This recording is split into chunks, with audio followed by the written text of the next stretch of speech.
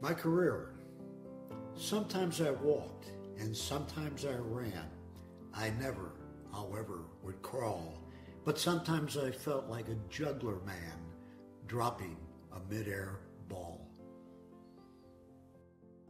This next poem I'm going to read is called Mr. Bull's Query, and I wrote it after reading Paul Bull's wonderful book, The Sheltering Sky, which was more poetry than prose. And some of you might remember a movie made The Sheltering Sky about 20 years ago. Mr. Bull's Query. In this gathering, we move, sit, or lie under that canopy, the sheltering sky.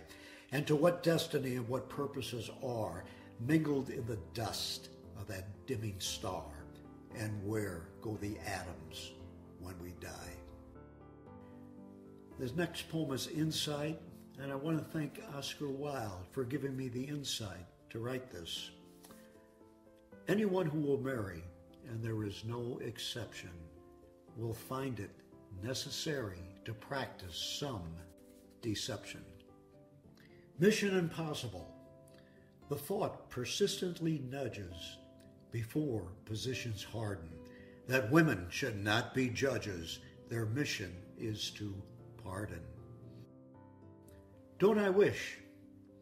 When I meet a very beautiful woman, I invariably find their husbands are unusually successful and have a criminal mind. Think.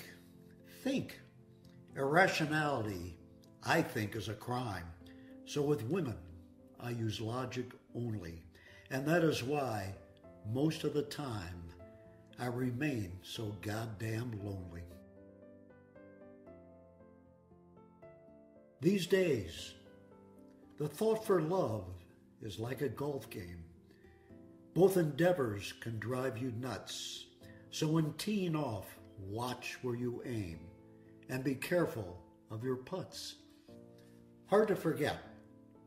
And I want to thank Dorothy Parker, who wrote a similar poem around 70 years ago. Hard to forget. I lit a match to start a fire, to burn out ambition and hope. I also wanted to scorch desire and watch my bridges go up in smoke. Ambition and hope were easy to burn up, and desire became a smoldering ember. But my burning bridges turn up in women who seem to remember. Addressing heaven when? I would like to finish my book, then take a clear, deep breath, and at the stars, another look. I want to enjoy my death. This next poem is called Merci, Dorothy. And it's another poem I'd like to dedicate to Dorothy Parker, who wrote something similar 80 years ago. He swore his love completely and undying. She whispered hers, embracing and sighing. On the wings of desire to the moon they went flying, but down to earth they sank because both were lying. Discouragement. Every day brings new cares, and worries seem to grow. They say God answers all prayers, but the answer is usually no. No Descartes in this corner. I spent my life without religious conviction. I refuted all that pious jargon. So don't spread any malicious fiction that I'm making a last-minute bargain. My career started out a cacophony of trumpets making a din, but now it's a tinny melody of a single mandolin.